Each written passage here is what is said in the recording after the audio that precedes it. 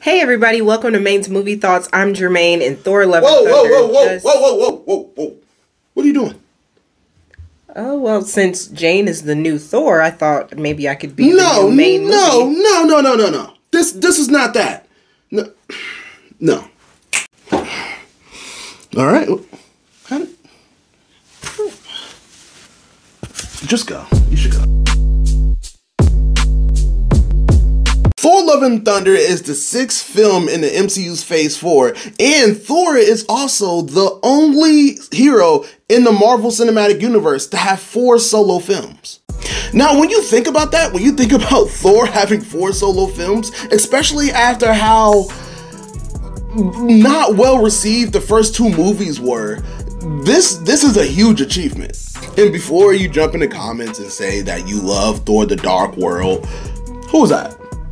By name. Who was that? Without Googling. No, I'm not gonna tell you. You tell me who was that? Tell me down in the comments if you knew who that was without looking his name up. Exactly. Taika Waititi follows his Marvel directorial debut in Thor Ragnarok and follows it up and rides that momentum all the way to here, Thor Love and Thunder.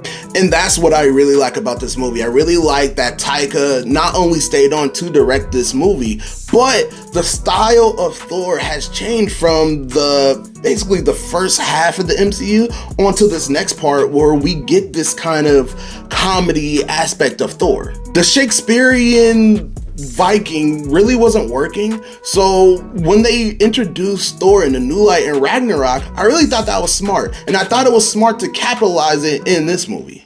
However, with every good comes with bad, because sometimes I did feel like it was a bit too jokey, a bit too, I want to make you laugh all the time. But my thing is, if you're gonna do a comedy, just be unashamedly and do a comedy. Either surprisingly or unsurprisingly, this movie is just full of heart.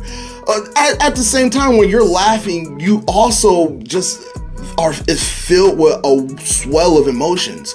But one thing I like that this movie didn't do that other just MCU movies did, and didn't undercut a deep moment with a direct joke afterward. And I feel like Marvel, especially this later series of Marvel films has been doing, besides Black Widow, is really getting the villains right.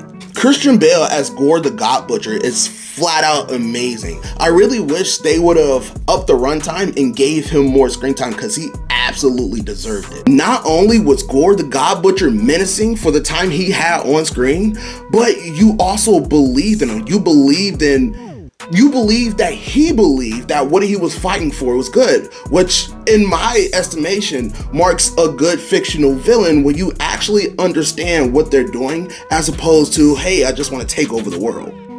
I kind of wish he would have done the voice though. Spoiler alert, he doesn't, but kind of wish he would have done the voice. Where are they? And I guess you could paint this as a negative, but I'm gonna say that it's a positive. There's a scene in this movie, and I'm not gonna give anything away, or too much rather, but there's a scene in this movie where he is interacting with a god, and it kind of seems like they're pulled from 2 different movies. Now, the reason why I like this is when you have an otherworldly figure, and you have pretty much like a mortal being, they shouldn't seem like they're coming from the same spaces. They should seem like they're coming from different parts of reality. Natalie Portman comes back as the mighty Thor, and I have to say, one, I never thought she would come back. I thought I read reports that she hated, or she not necessarily hated, but I guess just didn't like working for the MCU, which I can see because even Chris Hemsworth himself has said after Thor the Dark World, you know, he just felt like the character was bland and he just got sick of playing him. I just became a little sick of what I was doing, a little sort of became too familiar. But whenever she's on the screen, oh my goodness, she actually, her and Gore actually steal this movie for me just because the storyline with Jane and then how good Christian Bale is.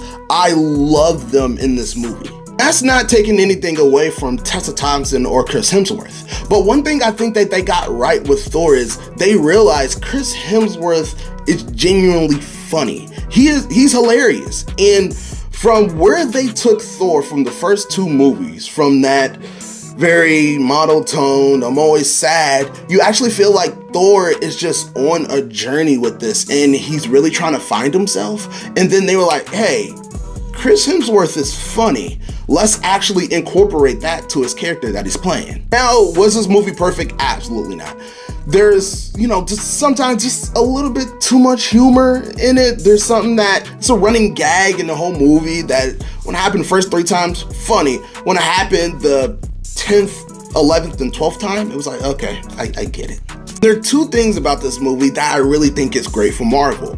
Number 1 is Phase 4 of the MCU right now is so jam-packed with movies and TV shows at the moment. You're gonna start needing to separate them. So with Thor Love and Thunder, they said this is gonna be a comedy.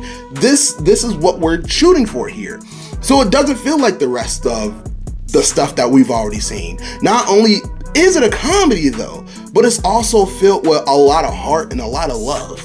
Also with this movie and Shang-Chi, I'll give Shang-Chi some credit, but this movie is gorgeous. There's a part, and you've seen it in the trailer, so I'm not really giving it away. You go to like this shadow dimension place or realm that is basically like black and white, and colors just start flashing, and it is simply gorgeous.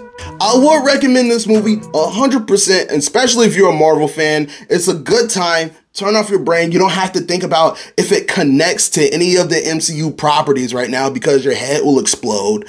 But it's a nice standalone adventure.